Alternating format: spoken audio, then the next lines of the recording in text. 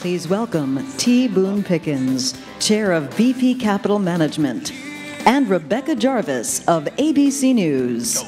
You changed around the scenery, and now everything is new to me. But it looks just right, yeah, it looks just right. Hello, and welcome, Mr. Pickens. Which sector do you think will be the biggest driver in leading large-scale changes in the U.S. energy market? What do you think, Boone? Public, private, nonprofit? What is a nonprofit?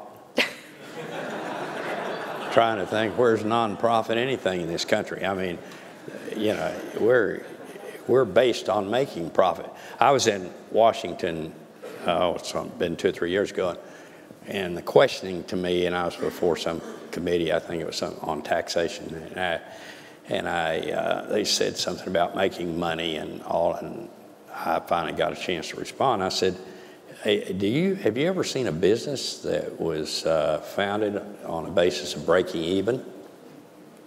And the congressman said, I don't know. I said, well, have you ever seen one that was founded on a basis of losing money?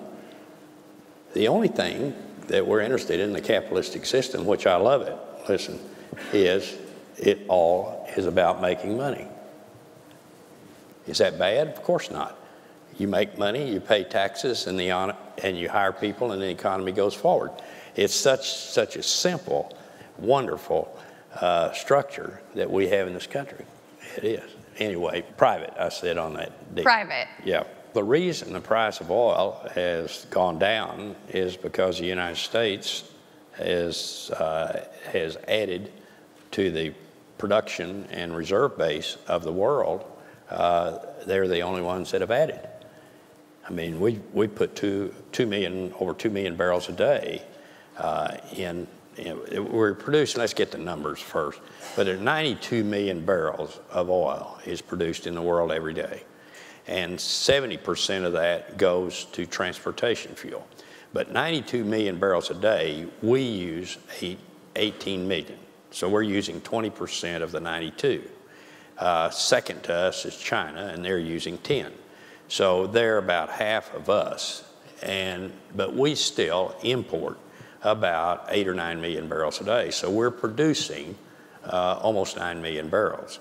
Well, we peaked on production in 1970 and went down to 4.5 million barrels, declining to that and kind of bottomed there. And then we came into horizontal drilling and multiple fracks in the horizontal hole. And consequently, we're back up to almost 9 million barrels a day. We produce more energy than any place else in the world, Saudi Arabia, Russia, wherever you want to go. But natural gas, we are number 1 and number 3 on oil, and we're moving up. The Saudis produce about 9.2 million barrels a day. So we're almost to the level of the Saudis, and the Russians are about 9.5 million. So it's an unbelievable change in this country, all for the good of our country. The United States, it's an incredible, to me, incredible statistic, is in the history of all wells, our wells drilled, because not all of them are oil wells, but wells drilled, there have been over 5 million wells drilled in the world today, and over half of them have been in the United States.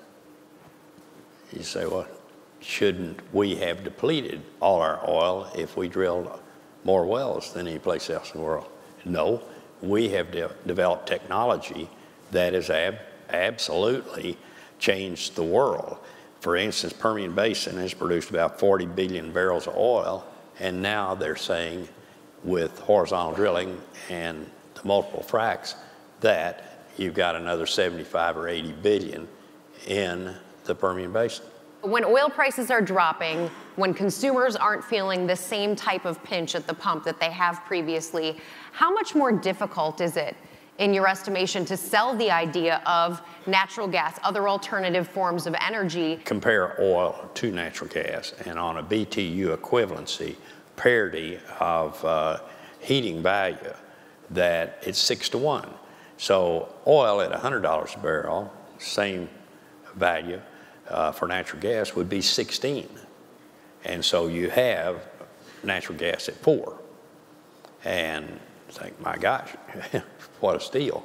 It is. I mean, it's very cheap.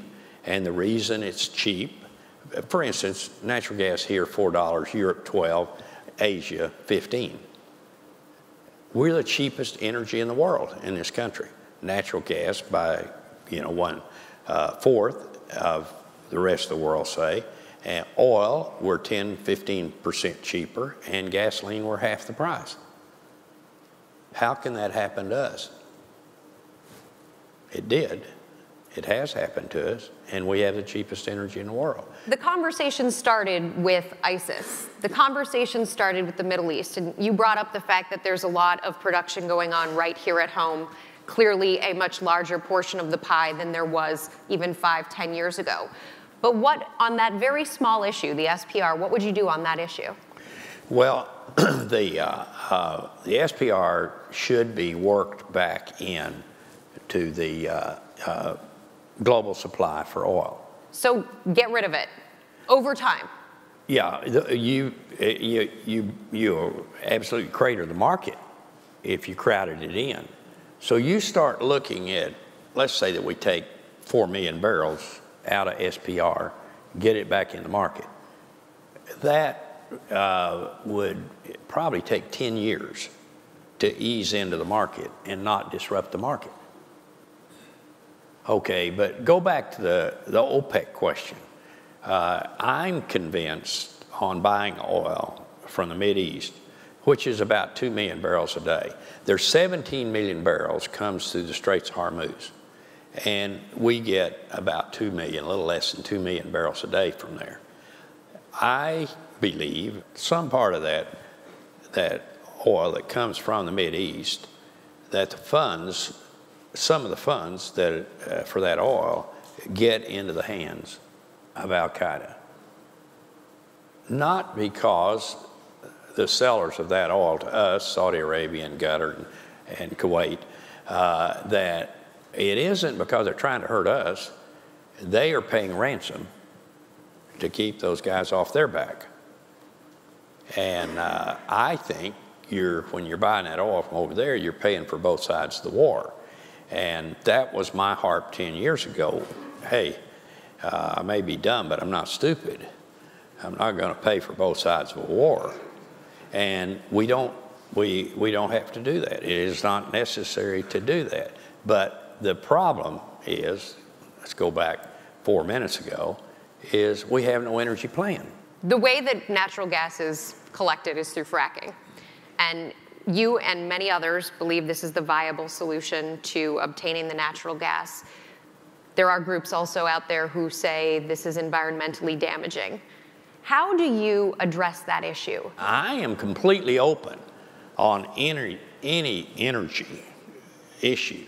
And, but to sit and listen to somebody talk about how fracking causes earthquakes. Get out of here. I'm a geologist. No, fracking doesn't cause earthquakes. I mean, you're talking about fracking 2 miles down, and it's not even realistic to think that could be the case. And also, there have been over 1 million wells fracked in Oklahoma, Texas, Kansas, New Mexico, and there's no record of their damaging freshwater aquifers. Elon Musk, he's getting tax breaks here in New York and in Nevada for his renewable energy projects. What do you think about that? A state that will not allow fracking. You're good with that? Well, if that's what they want to spend their money on, it's fine. Is it a waste? Is it what? Do you think it's a waste? You're talking about the electric car, the battery? Tesla? Is that what you're saying? Well, he's pursuing renewable energy projects, and both New York and Nevada are helping to subsidize that through tax breaks. And I wonder if you think that those tax breaks are money well spent. No, but if they want to spend it that way, it's fine with me. Hey, listen, I'm for anything American. I take the battery, I'll take wind, solar, I don't care. Just so it's American. I want to get off the OPEC oil. That's where I'm coming from. What do you think is the most likely mix of energy 10 years from now? Okay, you've got a supply of natural gas for over 100 years. So it will become a transportation, they'll have a greater part of the transportation fuel market, natural gas will. What will it be in 10 years?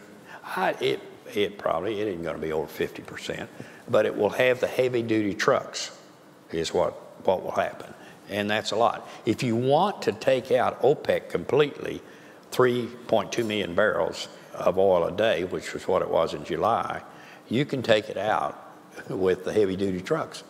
I mean, completely. That will happen. That will happen. That will happen. You will have plenty of natural gas, and we will have, we'll have plenty of oil in 10 years. We have a lot of oil to be recovered in the United States. Now, if this president is bent on green, fine with me, but if you do that, you're going to have to subsidize it. And for instance, the biggest user of wind energy is Germany, and they don't even have any good wind. So it's expensive for them. They did it. Now they're getting ready to dump some of their elected officials out because their electric bills are too high, which is exactly what will happen. But we have the best wind. One more time, the United States is blessed. We have the best wind from Sweetwater, Texas to the Canadian border. I mean, we can put all the power from wind that you would ever want in that corridor right there. It's more expensive, but it is happening. So in 10 years, we will like the global energy picture for the United States. Boone Pickens, thank you. Thank you.